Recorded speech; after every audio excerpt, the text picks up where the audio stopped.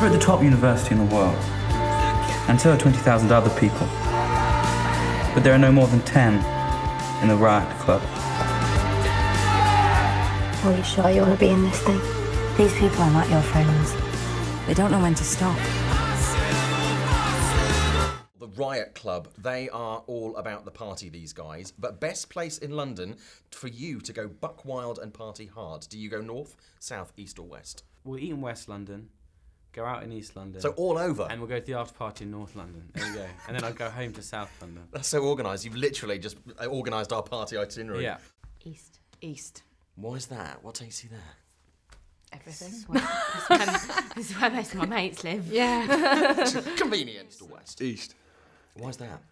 It's where I went to drama school. I sort of know my way around. The West is terrible. No one fun goes out in the West. And especially the West End.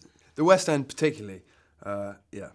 No one from London goes out in the West. I say West, that's where I'm based. So I think I'm quite a lazy partier. And it's usually my house is where the party's at. You're a lazy partier. What is that? I think it's just, I think everyone has the same feeling. Like, I think when you say there's a party and everyone's like, okay, where is it?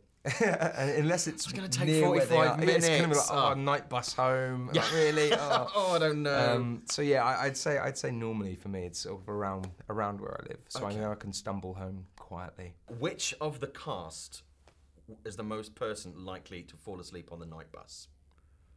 Oh, Max Hines, definitely. Me. Really? Me. You've done that? Yeah, no, I'm always the first to leave. I'm first to fall asleep, first to leave. I woke up in Croydon once. I live in North London. That was embarrassing. I woke up in Morden. What? Which is sort of cliche because that's what everyone says will happen, but I actually did. I was usually the last man standing, so I barely recognised anyone asleep. But well, I say standing. I was probably the last man stumbling. I don't know. I actually don't know who it would be. At the actual characters, it would definitely be George, which was played by Jack Farthing. So just for that sake, I'll say Jack Farthing.